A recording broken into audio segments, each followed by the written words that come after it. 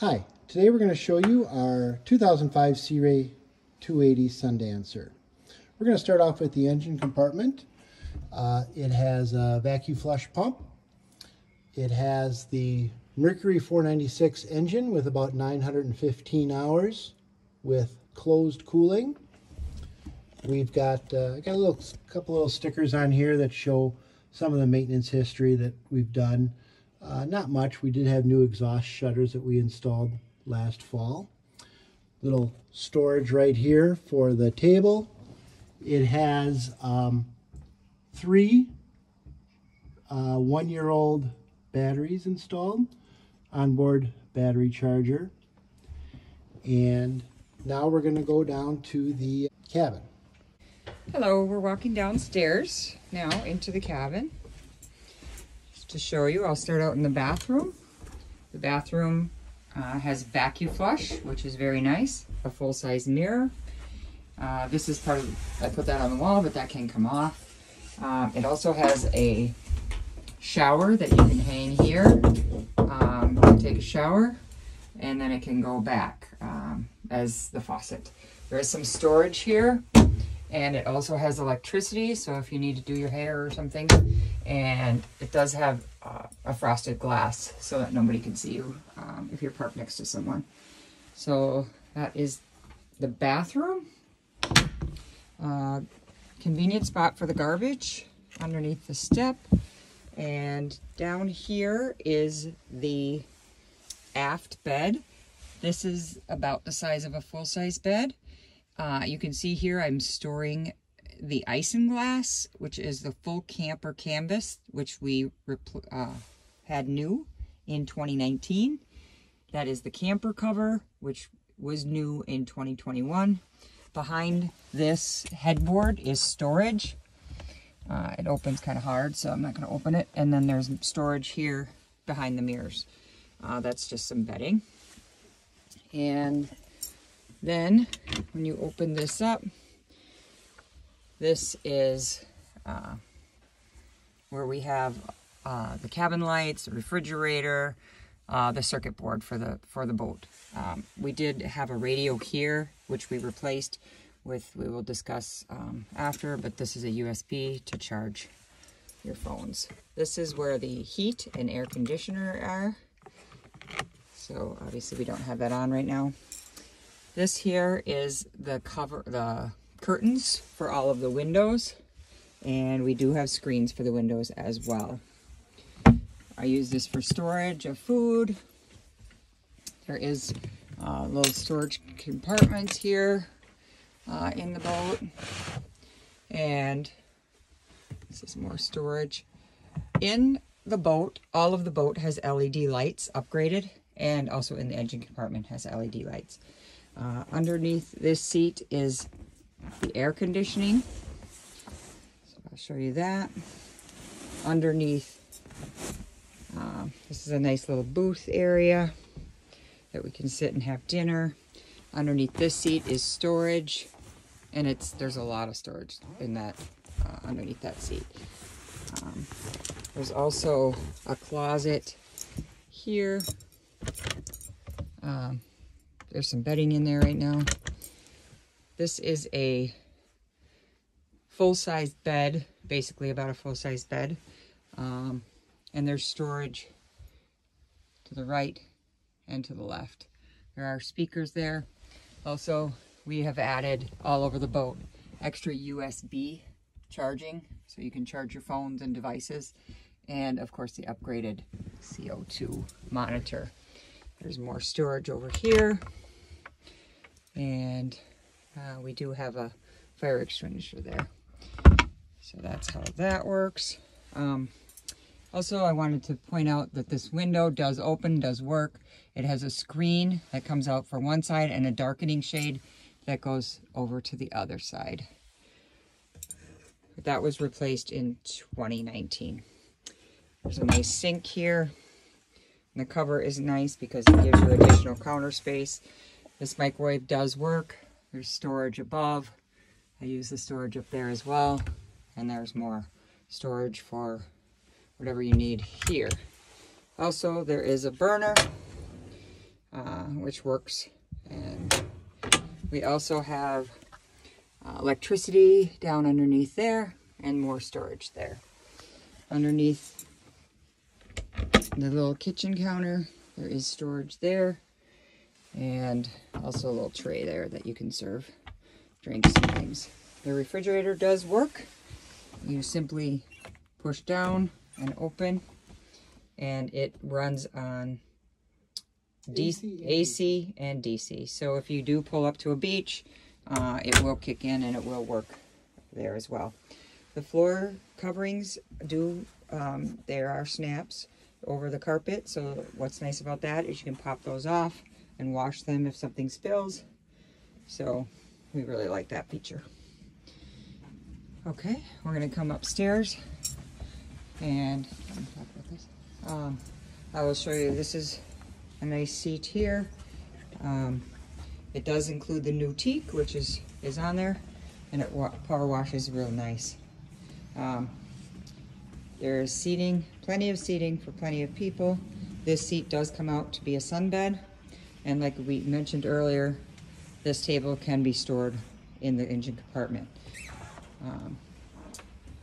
It also includes, this is where the battery and the keys go, and it does include Fusion speakers, and Mike will talk about the stereo in just a minute here.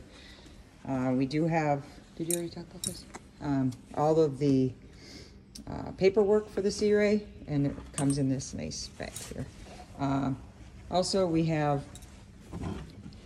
here is a cooler compartment, and you can see there's a hole that drains, so we put drinks and things in here and throw the ice over it, and as the ice melts, it just simply drains out.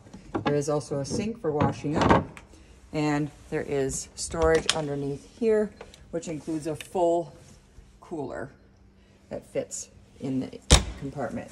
There is also storage over here where you can put some life preservers, what have you. And now Mike is going to talk about the helm. The helm is one of my favorite parts of the boat. We've added a bunch of features to it. It has Raymarine VHF with AIS.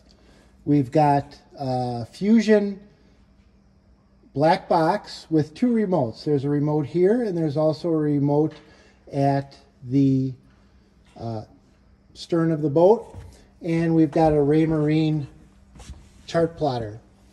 The thing that there's a couple of things that I really enjoy about this.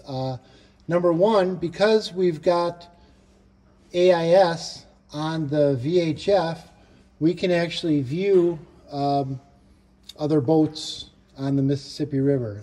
It's mostly commercial boats that have AIS built into them, but we found it to be a real safety feature when coming around a bend and there's a barge that we can't visually see, but I could see him on the chart plotter. You can just click on the boat when you see it on the chart plotter and give you all sorts of information about it. I also really enjoy the Smartcraft system. This tells you all sorts of information about the boat. It currently has 915 hours on it. We can get all sorts of stuff like fuel burn. Last year we used 347 gallons of fuel. It'll tell us depth, seawater temperature, all sorts of information about the vessel. It also even has a full tank of fuel right now. The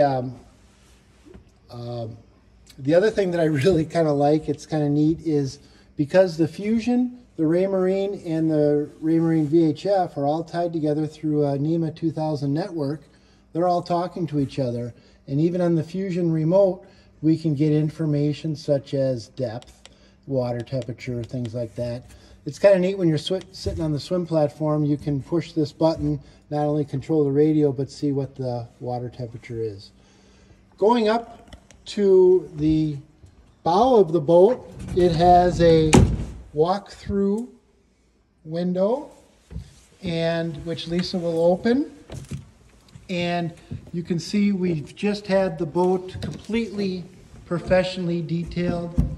The bow of the boat is very, very nice. It comes with some fender holders, fenders. These are the switches for the anchor. I currently don't have the anchor installed. It's got a light, and it's got a very nice wide 7-step beach ladder. Now we will make our way towards the aft of the boat, and we are going to look at, oh, forgot to mention that, Glomex. This is internet on your boat. Probably one of the very few boats that have this. It has a SIM card that you can put in. When you leave your marina, it will give you internet on your very own network on the from the SIM card. When you pull into the marina, it will automatically hook up to the marina's Wi-Fi and continue to give you Wi-Fi on your own network. Up here is the Sirius XM radio. And again, all the lights on the boat have been upgraded to LEDs. I don't know if Lisa mentioned it, but the canvas is only a couple of years old and it's in very great shape.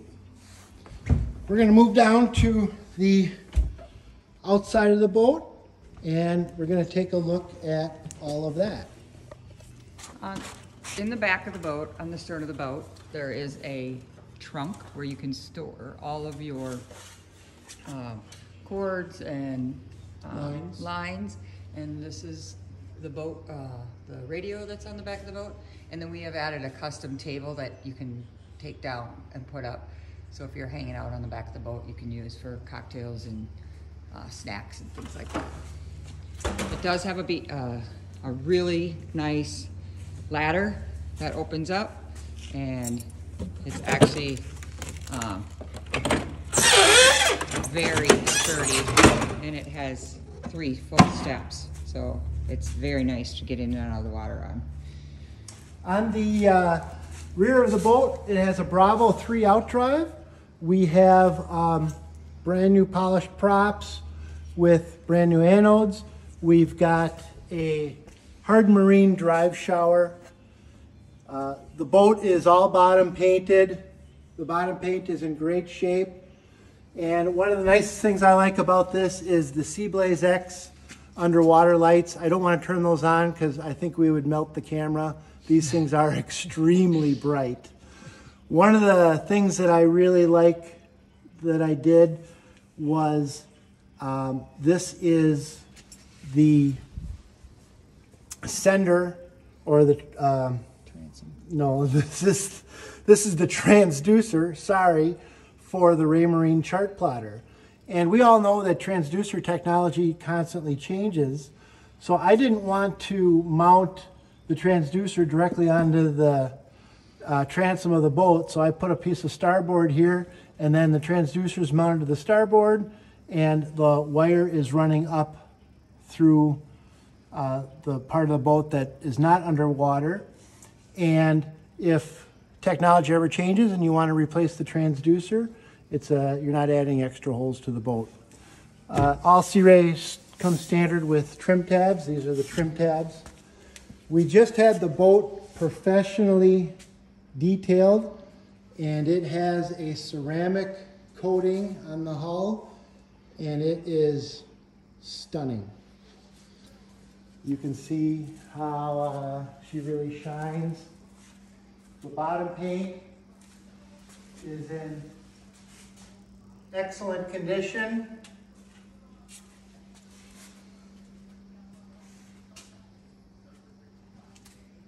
And the port side of the boat looks really nice also. As I mentioned earlier, the boat does have an anchor. I just don't store it in the wintertime. The trailer is a 2005 Venture trailer. It has less than 1,000 miles on it. It has disc brakes on all 3 axles. They're surge brakes. And I've added a bow catcher to it. The trailer is in very, very nice shape. Coming along to the port side of the boat. Again, it's in really nice shape. There are a couple of flaws that you probably wouldn't notice unless they're pointed out. There's some marks here from where the old ladder mounted. I moved the ladder to the other side. And there's a couple of marks here and here that could get fixed. They are flush. They just... And then probably the worst spot on the boat is there's a little spot here. You never see this when the canvas is up. Yep, that was there when we got here. And that is about it. Can you think of anything else? No? Thank you for looking at our boat. We've got it priced at $61,900, and then the trailer is an additional $7,800. Any questions or comments? Feel free to get in touch with us. Thanks for watching.